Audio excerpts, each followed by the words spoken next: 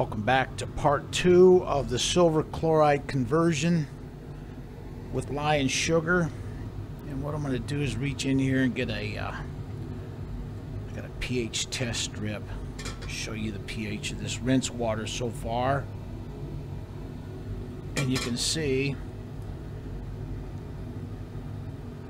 it's way up there, probably close to max pH. So what we need to do is continue to rinse this until we get this pH closer to neutral.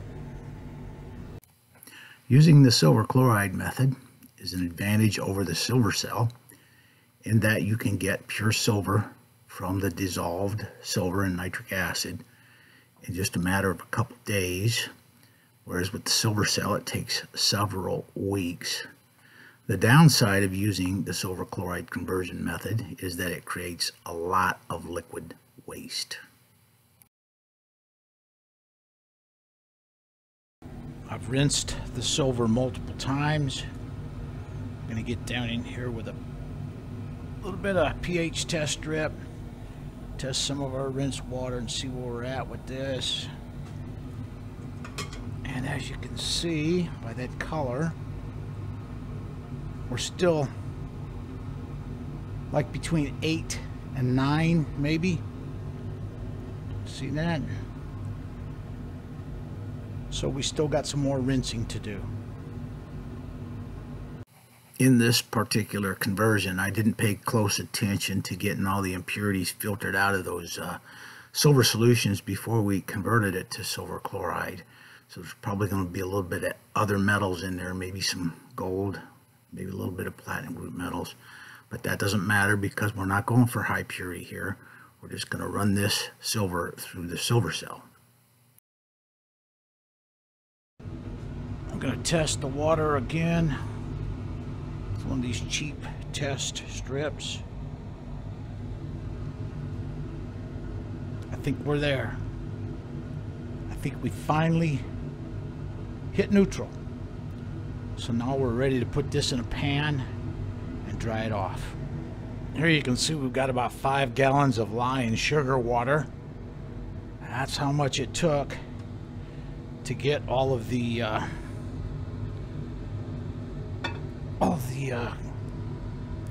caustic liquid off of here.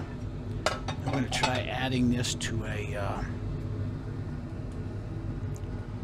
melt dish, not a melt dish, a drying dish here, carefully, without spattering it and spilling it everywhere. It's hot, my gloves are thin.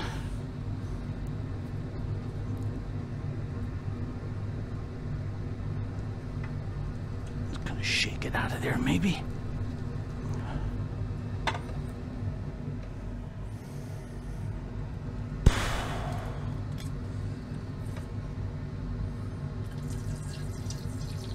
That's one thing about cement silver, it likes to stick and hang on. Make things difficult when we do a transfer like this.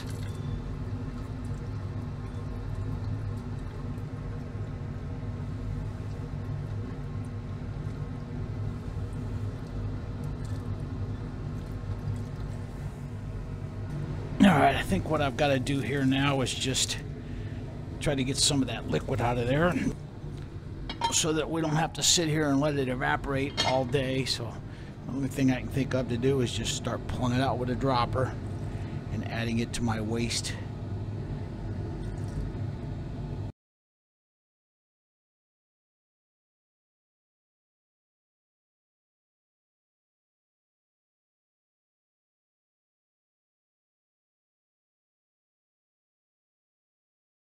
Got all the water out of there.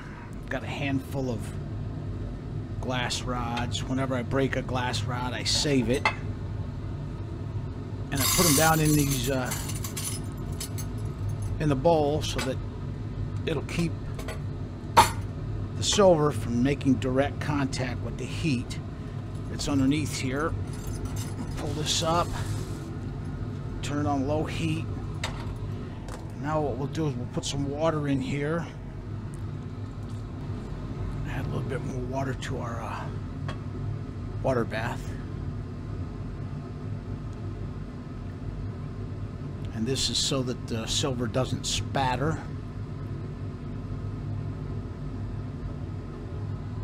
And bubble out of the container. I'm going to dry this off slowly in a water bath.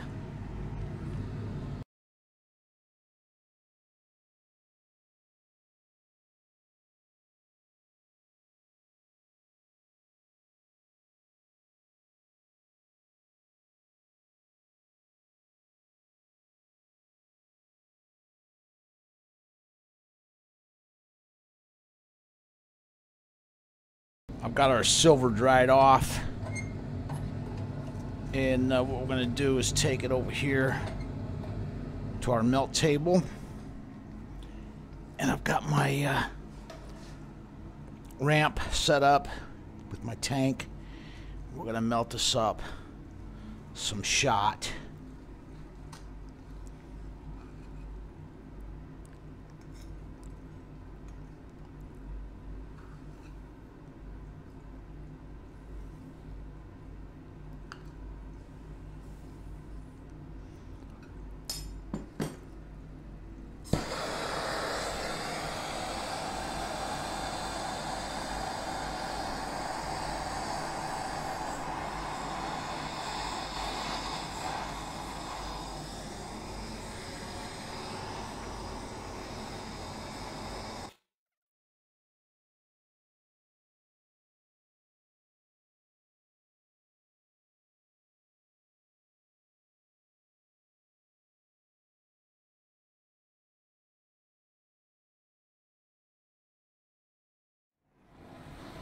Now let's go ahead and pour it on our board here.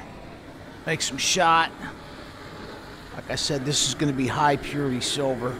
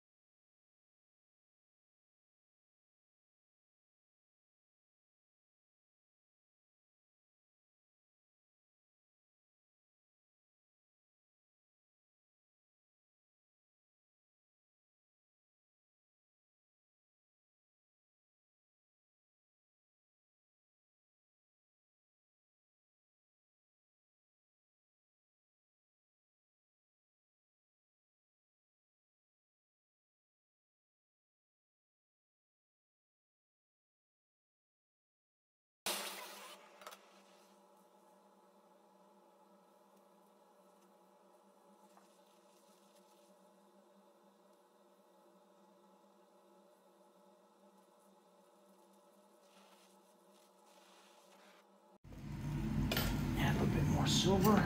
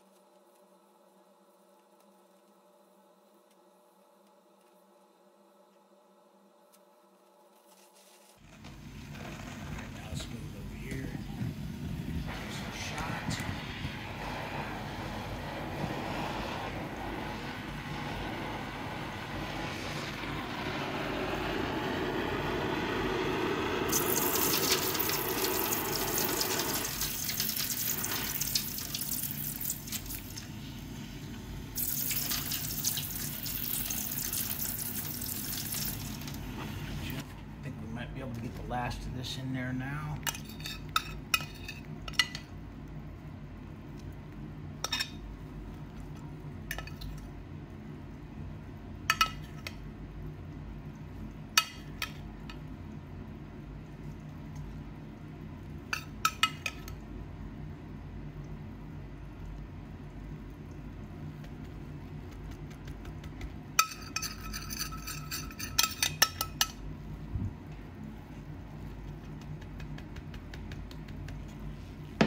Here I'm using a technique to keep from blowing that silver powder out of the melt dish. I've got the oxyacetylene flame turned way down low, and I've got it held about a foot and a half above the dish. And I go around the edges and I just slowly bring the torch head down as the silver begins to melt and form a crust. And that way I don't blow silver powder out of the crucible over my melt table.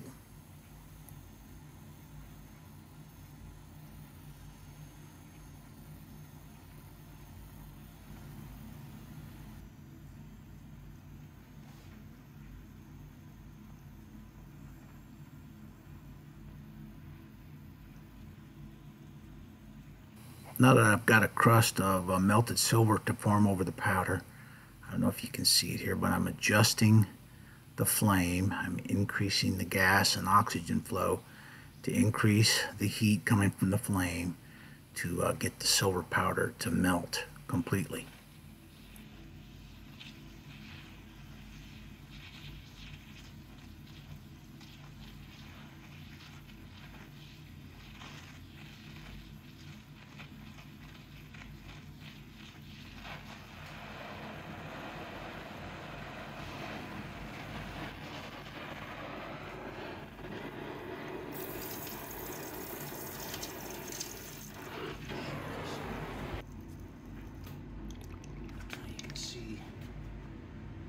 Silver looks a lot different than the other impure silver shot that we pour.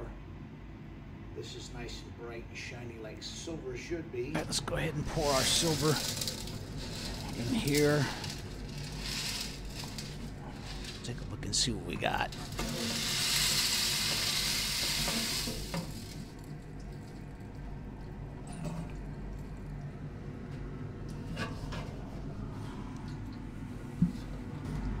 Here's the silver. It does look like it's got a little bit of copper in it still.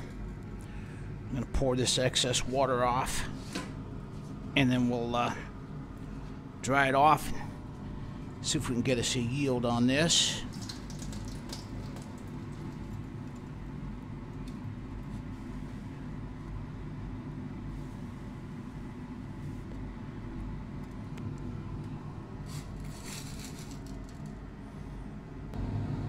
I've got the silver all dried off now. I'm going to take this off the heat and let it cool off.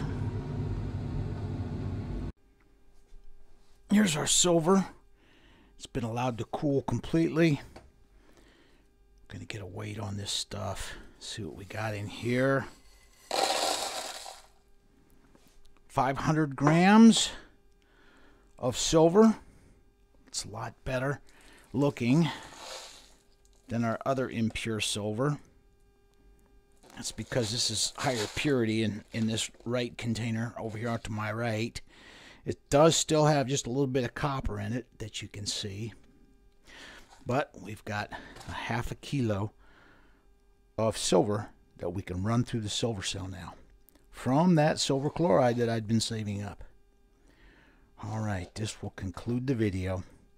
Thank you for watching.